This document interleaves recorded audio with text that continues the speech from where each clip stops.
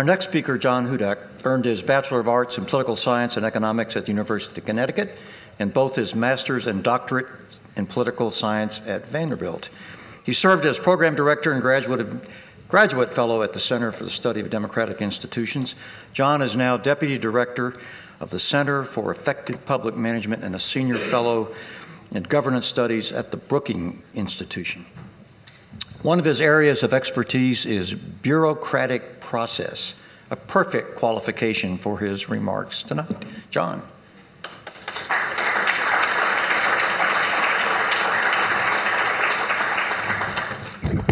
Thank you, everyone, for coming. Thank you for the invitation. I promise bureaucratic process is really boring, and I'll try to be a little bit less boring than that. I'll wade through it all and offer a little bit of an overview of federal policy on the topic of marijuana, medical marijuana specifically, talk a little bit about the challenges that federal policy presents for a variety of individuals, groups, states, regulators, others, many people in this room. And then talk a little bit about progress, where we can find progress, where we're not seeing much progress, and where maybe down the road we will see a little more. I come at this issue as a political scientist. I'm not an advocate. I'm not an advocate in any direction. I'm not not someone who has a secret home grow. I'm not a drug warrior. I'm interested in this because it's a very interesting area of public policy, and people's lives matter in this discussion. If you're a drug warrior, you saw some of the rhetoric from before, you're afraid that it's going to lead to children being addicted, interracial sex. Whatever your worries are, you might think that lives matter. If you're a patient who depends on medical marijuana for pain management, or the control of intractable epilepsy, or a variety of other ailments that you swear that you see more benefits from than you do from anticonvulsive medicines or opioids, then this is something that matters for you quite a bit as well. What I advocate for, though, is good government, is for effective and rational public policy. That's what I'm in favor of. And what we have right now with medical marijuana policy in the United States, with marijuana policy in general, is completely irrational. It is a broken system of public policy. I encourage all of you to look at some of the work we're doing at Brookings on this issue. It's fun, it's interesting. I have a lot of colleagues joining with me to do some of this work. But one of the most interesting projects I've done so far is a 9-minute video that you can find on Brookings' YouTube channel that talks with a dispensary owner in the Tacoma neighborhood of Washington, D.C., and a grower in Washington, D.C., who supplies the medical market. And at the end of the video, I say marijuana should either be illegal or it should be legal and regulated, but it shouldn't be both. But right now in the United States, it's both, and that's a problem. Under the Controlled Substances Act, as you heard before, marijuana is a Schedule I substance. It is illegal in every case in the United States. It has a high risk of abuse under this categorization. It has no medical use, and it can't be used safely in medical treatment in the United States. That's the three-pronged, that's the trifecta of prohibition in the United States for marijuana. But that's not the whole story, because you have 23 states in the District of Columbia that allow medical marijuana. You now have 4 states in sort of the District of Columbia that allows recreational marijuana. And most of this emerges from a series of decisions from the Obama administration that effectively say that it's easier not to be embarrassed by an inability to shut down medical marijuana or recreational marijuana operations than to try to enforce the Controlled Substances Act. Well, if you're a medical user in a medical state or a recreational user in one of the other states, that's great news. But if you're the father from Kansas whose children were taken away from them because you lived a little bit too far from a state border, that's not satisfying.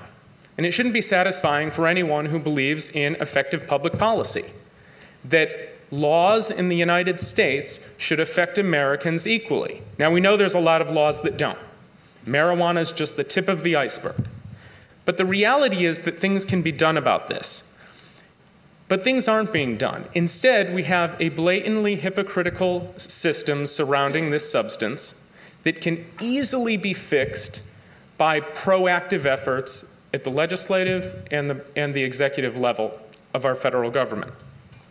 But they don't. And so what we have is a controlled substance, a Schedule I substance in marijuana that creates a circular suppression of research. Why is marijuana illegal? We heard the racialized history of it before. But from a technical and legal perspective, it's because no one has proven, supposedly, no one has proven that there's medical value to it. If you could only prove that there's medical value to it, then it doesn't fit under the categorization of Schedule I. But in the process, by having it at Schedule I, you suppress the ability of medical researchers across the United States to ask the important empirical question, does this have medical value? So you set up a ridiculous system that is self-enforcing. And what is it self-enforcing? It's self-enforcing prohibition. There are people in this room who have used marijuana for medical value, for sure. You're ignored by your government. There are states that have plenty of patients who can say the same. They're ignored by their government. There is legitimate research being done by physicians across the United States and across the world that challenge that distinction, not just on medical value, but on abuse and safe use in medical treatment. All of that is ignored. And so it creates these formal barriers that reinforce the Schedule I status of cannabis, but informal barriers too. It creates norms, it creates biases, not in the law enforcement community, not among Emily's parents, although that's certainly true too, but within the medical community, these biases exist. People are scared away from doing research. People don't want to take the chance. As someone who has dealt with the Institutional Review Board on this campus over nothing by comparison to cannabis research, I can't even imagine what that conversation must be like, what that review must be like with IRB. Those biases and those norms matter, and they matter in a way that stop science, that prevent empirical questions from being answered by qualified scientists because of a political distinction over a plant. That's unacceptable public policy. It's something that needs to be investigated, and if we find that marijuana is highly addicting and has no medical value and can't be used safely, perfect. Ban it everywhere. It shouldn't be used. But if the anecdotal evidence and the observational evidence and the double-blind trials that we have about cannabis use in medical treatment are correct, then there should be a revision. So how do we revise that? So that's an interesting question, and it's something I actually discussed with David earlier. There is a myth out there that the president can sign an executive order and cannabis can be rescheduled. That is absolutely untrue. It is against the law. If you don't like President Obama, maybe you think he'll do it anyways, but it is against the law. The letter of the law, the Controlled Substances Act, spells out a very long, very arduous, very secret process by which FDA, DEA, NIDA, the Department of Justice, the Secretary of Health and Human Services, and previously the Public Health Service all work together to consider a rescheduling petition that has to be submitted to the Attorney General either by another member of the government or from an outside group. There's no timestamp on how long this must take.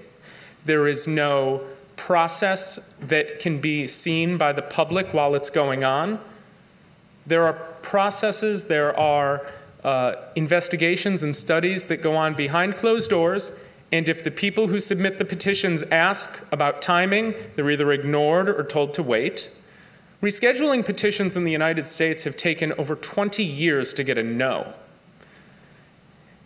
A petition that was started in the Nixon administration was finally adjudicated when George H.W. Bush was in his final years in the White House. That's a problem. That's not good government either. Government should be transparent. Government should be thoughtful and deliberative, but should not slow down processes in that manner. It's unacceptable. It's unacceptable for any process. People are outraged about a VA backlog, and they absolutely should be, because it's bureaucratic process drawing out a government-provided necessity in a way that negatively impacts people's health. It sounds pretty familiar. There's a lot of bureaucratic process that's slowed in that way. And if you love or hate or are indifferent about marijuana, as our opening speaker said, that's irrelevant. You should want your government to work. Give a no when you find out you're going to give a no. Don't wait normal. Don't make normal wait for 22 years to find out.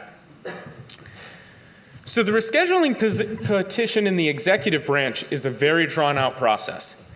It's not so in the legislative branch. Here's how rescheduling works in the legislative branch. Congress passes a law, the president signs it, it's rescheduled. Boom. Now, how a bill becomes a law is a drawn-out process, but it's much faster, much more efficient, and much more flexible, frankly, than if the executive branch tries to do it. And so it's hard to imagine a scenario in which marijuana will be rescheduled under the Obama administration. And frankly, rescheduling marijuana is not going to solve all of the problems that exist around patient access, around testing, around the federalism issues that we face right now in the United States. It'll help a little bit, but it won't be a cure-all.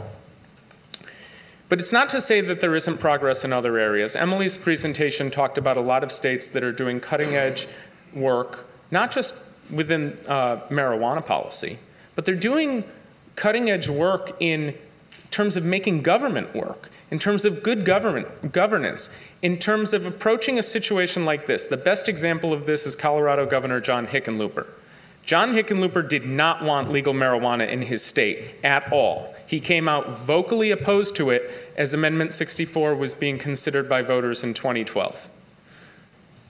And then the voters in Colorado told them that they disagreed with him. And so the next day, his response was one that was shocking in politics, absolutely shocking in politics. He didn't come out and say, well, it's illegal, so federally, so that's it. He came out and said, the voters of Colorado have spoken, and we will make this work. He'll make government work. It's shocking. I live in Washington, D.C. I certainly never hear that from where I am. But it was interesting to hear it from Denver. You heard it in Olympia as well. You heard it in Salem. You heard it in Juneau. People who are committed to making this system work because they want to. And that's encouraging, again, from a good governance perspective. There are a lot of reasons for why this happens, but there's a lot of progress being made toward marijuana reform, and it starts with public opinion. This is something I've overlapped a little bit with the previous speakers tonight, and I will a bit here again. But public opinion is a really interesting thing around this topic. It's shifted dramatically. We now have majority support for recreational legalization in the United States. We have supermajorities of support for medical marijuana in the United States in every state that it's ever been polled in the past 8 years. That's a sea change, particularly on recreational marijuana, a sea change from where we were even 20 years ago. There are a lot of reasons for that. First, as a previous speaker noted, when people experience marijuana, they realize it's not as bad as the government has made it out to be. It's not as scary. You don't turn into a rapist or a homicidal killer. You don't become any other form of maniacal lunacy that the 1930s era drug war would suggest. But you also don't get the version that Nancy Reagan told you 30 years ago, or President Clinton told you 20 years ago, or President Bush told you 10 years ago. You don't hear any of that. You don't experience any of that. And so experience matters. People are also seeing that the sky isn't falling in medical marijuana states. People aren't dropping dead in the streets. People aren't raping and murdering a bunch of people because they have access to medical cannabis. They're seeing what happens, and they're not that uncomfortable with it, at least as a majority. But it's more than that. There's a more technical demographic and political science explanation for why this is happening. And the lowest level of support in the country for marijuana legalization is among the voting demographic 65 and over. They're actually the only demographic in the US without majority support for recreational legalization.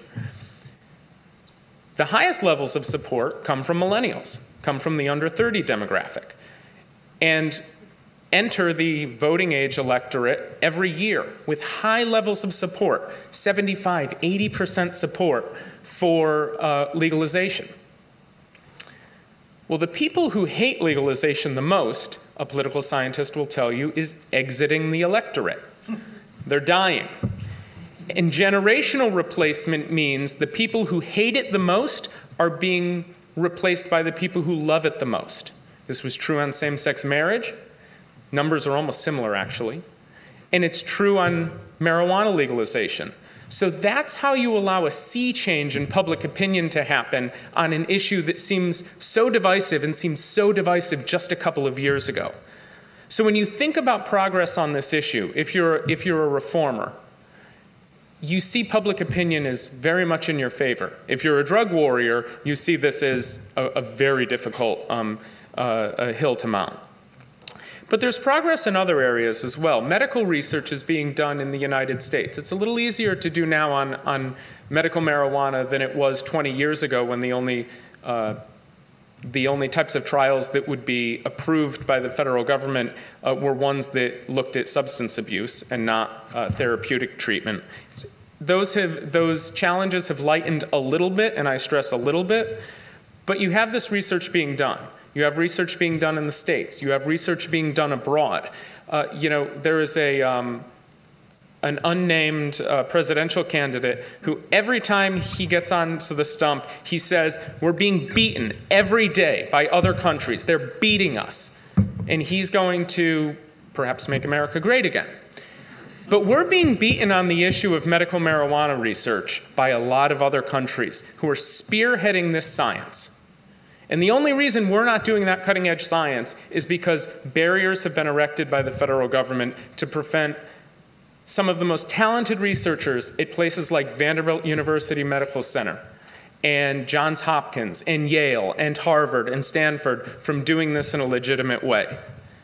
And when you close the door on the intellectual capacity of an institution like this one, you are harming science. And the only one to blame is the United States government. Also, as we look around, we see a difference in the advocacy community. Those of you who have been advocates for quite some time remember life in the 70s or the 80s, and the community looks a little different now. It's more professionalized. There are lawyers, there are communications experts, there are social media junkies, there are people who are polling on how certain messages can be targeted to certain groups. I was talking to David earlier. One of the ways in which Amendment 64 was so successful in Colorado wasn't because they ran one banner message to the people of Colorado and said, this is why you should like weed. They said, every demographic group sees this from a certain perspective. Moms see it from one perspective. It's okay if it's safe and it's going to be out of my kids' hands. Tea partiers see it as a matter of liberty. That's easy. Patients see it as a matter of access. Some people just like to smoke weed. That's a message too, that is never discussed, but it's part of the message, and it's part of the way you target.